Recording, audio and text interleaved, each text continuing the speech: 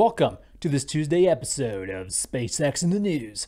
We got some both interesting and awesome content to go over today. We're going to start off with Starship, of course. So let me show you something. So while I was editing our last video on Friday, I was able to sneak in the fact that SpaceX was currently transporting Booster 7 from the construction yard down, or should I say back down to the Orbital launch site. This, of course, after it suffered some damage to its downcomer after its previous cryo test just weeks ago.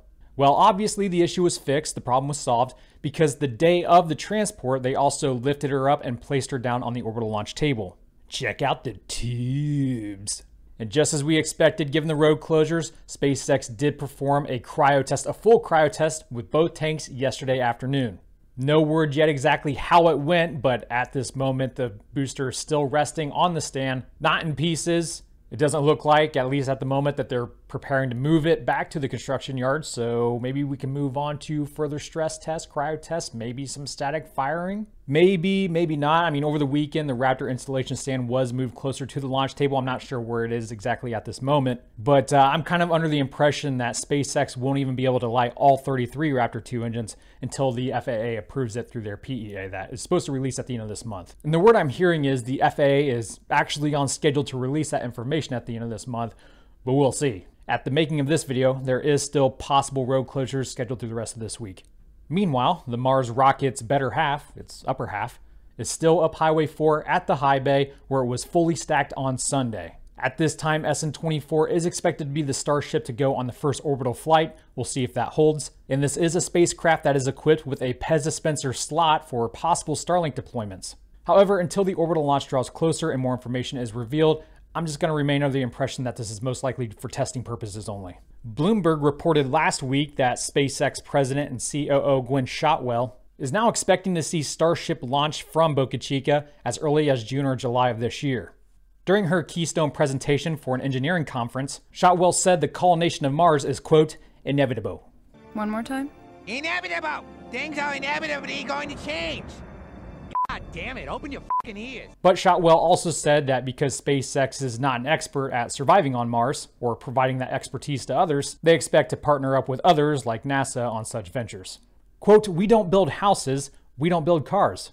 Well, my boss builds cars, I guess. But I don't like camping.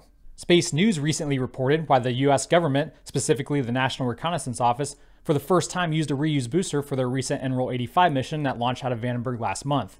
Turns out just 12 months before the launch, the NRO approached SpaceX and told them that they needed to change the orbit for their super secret mission, which would require the Western Range at Vandenberg Space Force Base. So a compromise between the two parties was made, with SpaceX saying, hey, if you reuse a booster that you used previously on NROL 87, we won't charge you extra. So once again, me, an American taxpayer, just wants to say, thank you, SpaceX. We've had a lot of Starlink missions lately in a row, and that streak is going to continue, because the next Falcon 9 launch, currently scheduled for May 12th, that's this Thursday, is Starlink 413, and then eventually followed by yet another Starlink launch, the former out of Vandenberg and the latter out of the Cape. Since the Russia-Ukraine war started, SpaceX has been providing Ukraine with Starlink service by providing user terminals to its government. In fact, around 150,000 users per day in the region, which is crucial support for Ukraine's infrastructure in restoring the destroyed territories.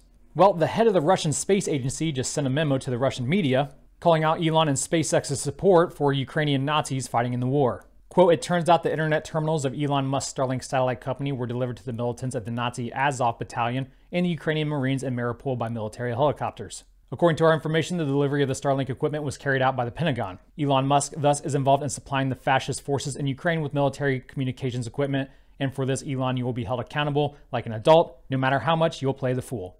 Elon responding, there are no angels in war. Everyone's just going to have to come to their own moral conclusions themselves on this one. But since this is my show, I'll give you mine.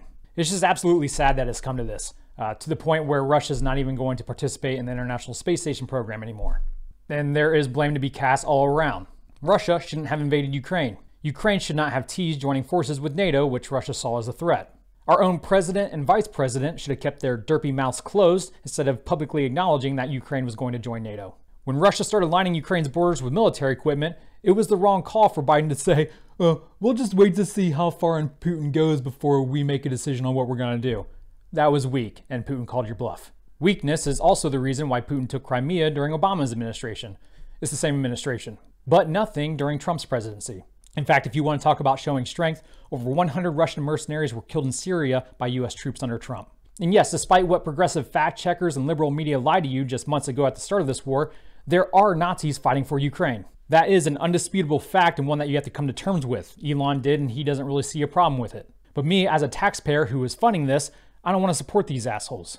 And Putin said that the reason they invade Ukraine is because of the Nazis, but that's bullshit. Propaganda from Russia is nothing new, but make no mistake, Ukraine is full of it as well. In fact, after Russia, Ukraine is the most corrupt country in Europe. Remember Hunter Biden's business dealings with corrupt Ukrainian company Burisma under Joe Biden's presidency? You're just going to have to forgive me that I don't want to send billions of our tax dollars to Nazis fighting in a dirty war for a corrupt power, especially when we have our own problems at our southern border and major US cities, which I think is consistent with my worldview. But what's not consistent is that you have in this community people saying just months ago that we're a world without borders, defund the military industrial complex, and then Russia ignores these borders that supposedly don't exist, invades Ukraine, and now you have these people in the space community getting all up in arms about it, saying, no, we need to send more money over there to the industrial complex to fight Russia with war. Well, that's all I have for you guys today. Thank you so much for tuning in and watching, and thank you Locals members for supporting the show. Have a phenomenal work week, and until next time, Godspeed.